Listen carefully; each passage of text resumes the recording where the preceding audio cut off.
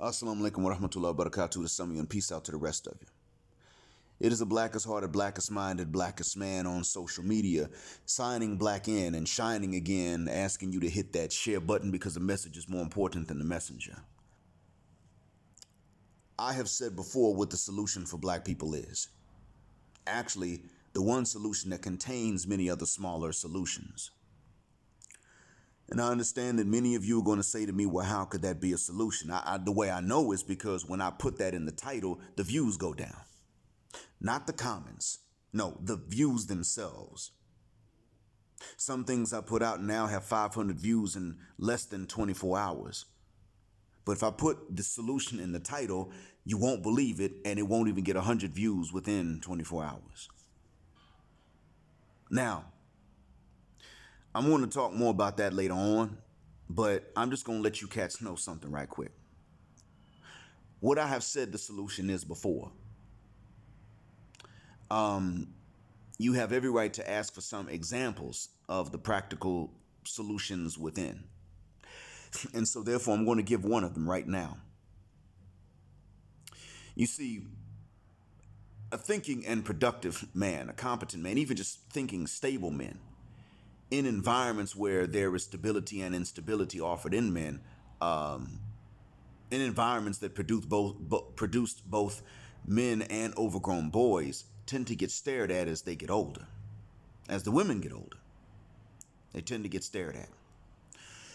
And that is because you have these women who themselves are somewhat productive. They're not necessarily thinking all the time, but they're productive.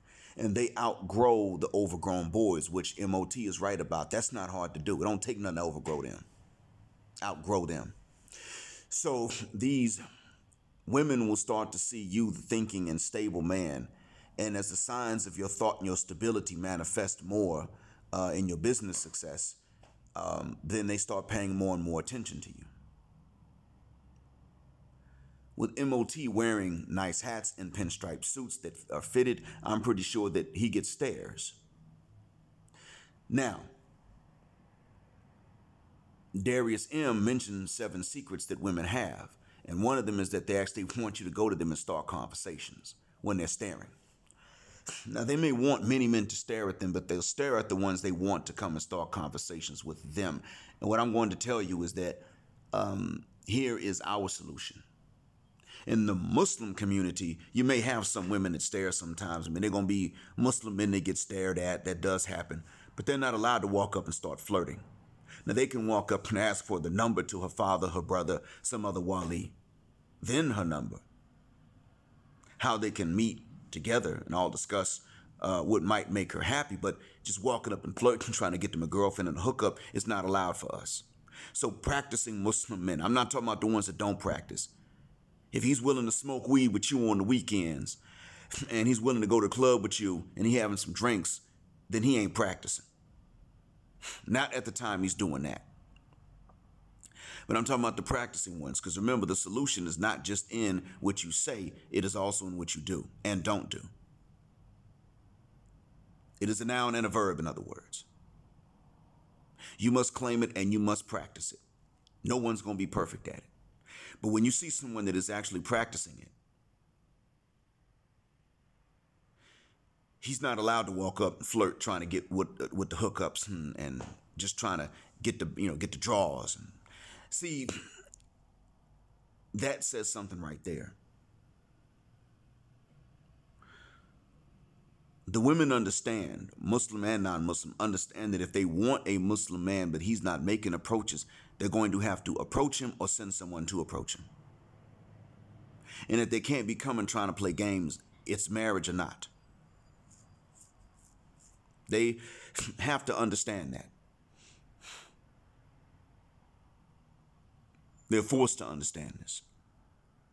When you are a Muslim man in the Muslim community and you are thinking and you are competent and stable, let alone productive, there are Muslim communities to which you can go and you'll never get approached.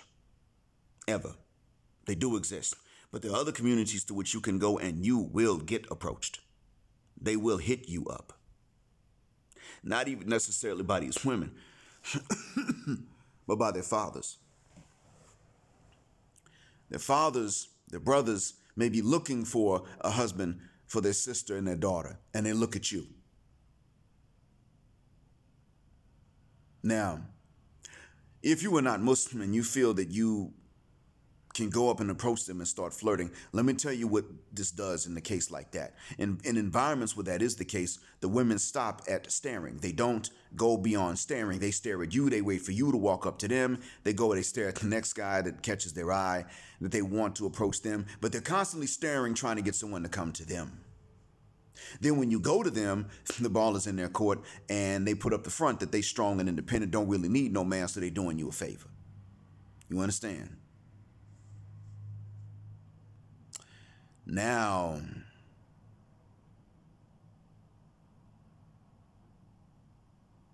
you're dealing with something else. When you don't go to them and you don't flirt with them because they're staring, you merely look back, make sure they're staring at you, look a little bit confused as if to say, can I help you? Look down at your watch, look back, nod, and keep on going like you got stuff to do, because you do. When you start doing this, then they have to learn at this point, the ones that have something going on about themselves don't have time to come and flirt with me and play my little game. I'm going to have to go approach them if that's what I want. Or send a friend. But I'm going to have to go get them. You see, that's what's really going on. That's what's really happening. So you can take this and you can apply the solution from us, and you'll see. The thing is, Muslim men have been simply not making these approaches when they're practicing. Muslim men, they've been simply not making these approaches just to date and hook up for religious reasons, but there's the practical benefit in it. Now, some of you would say, well, you know, man, that doesn't sound very alpha. And it's true, it doesn't sound very alpha. But let me explain this to you. When these women are trying to make some of you wait, there's somebody else that they didn't make wait. That's the first thing we all know already. We've talked about this so many times. Yet and still they enjoy sex more than you do. If it's done right, if it's any good at all, they enjoy it more than you do. Likewise,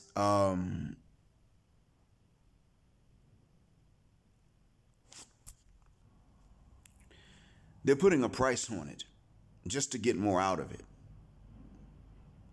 In this case, there's now some sort of price for yours. And at the minimum, that price is cooperation or submission. Unless you agree to her paying the cost to be the boss and she pays the cost to be the boss. These are the prices, the minimum price is that she cannot come to you with both her hypergamy and her feminism. Because they're going to have to figure out something if they're going to make approaches to make these approaches successful. And what you're really saying is, you can help me, you can be on my team, and you can actually help me. Or you can help me at home, or both. But what you're really saying is just one thing. It's not really hard for them to be. And that is, yeah, be attractive. Be attractive to me. Don't even worry about the other men. Be attractive to me. I'm not going to judge you by how other men see you, like what you're going to do to me. So that's already easier for them. And then you're saying, in addition to being attractive, act like I'm attractive. Treat me like I'm worth something. And you can help me in my business or you can help me in my home, but you're going to help me somehow. And if I'm paying the cost to be the boss, then I'm the boss. You cooperate and you submit. You cooperate or submit, one of the two, whatever the case is. If I pay the cost, then I am the boss. All you really saying is be consistent. Don't bring hypergamy and feminism to the table. That's what you're saying. But the only way that this is going to get through to them is when they don't have as easy a time getting approached. Now, take the solution that we've had. Apply that. get back to me and tell me how that works. But you all got to be on code with this. This is something that's got to be across the board. If you are a thinking black man and you're merely, let's say, not even productive per se, like super successful, but just you're stable. If you are a thinking black man and you're stable, then go and tell other thinking black men who are stable the same thing. Because right now, the games that even the successful 92 octane women will play is based on the fact that they're getting approached when they simply stare at a man. And don't get it twisted, these 92 octane women. These 92 octane women are staring, okay, and they're looking for the thinking and the competent man. They're looking for the grown man. But they still have been imprinted by the overgrown boys. And when they get what they want materially out of the grown man, they're still going to try to set it up with these overgrown boys from the past. Don't get it twisted. They're looking for you to fund their fornication fest. Still.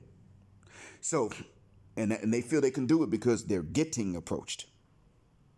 They still get to sit back and get approached. And the first mistake we have made is approaching them after they talked about being strong and independent and talking that feminism stuff.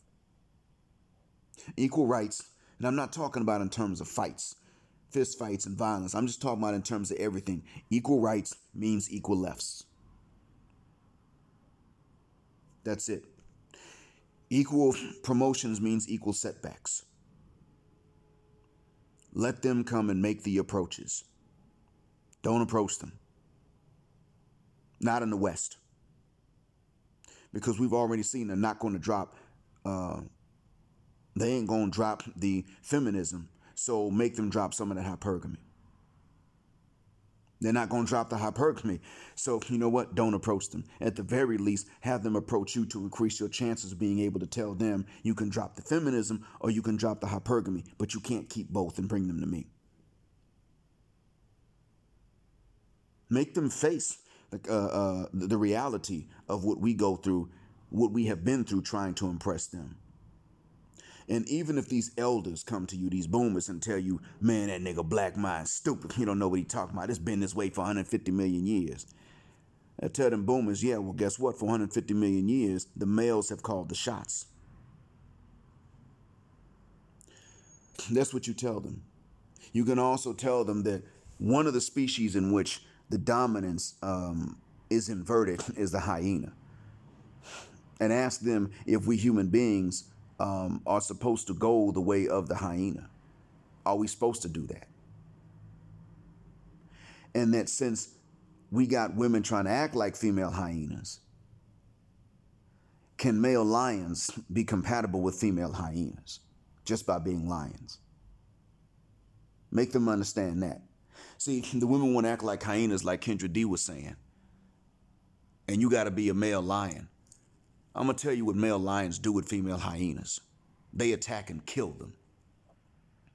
And sometimes what they do is they attack, they will try to bite the back, paralyze the female hyena, and leave her to die slowly as a message to the other hyenas. Do not mess with our lionesses when they make a kill.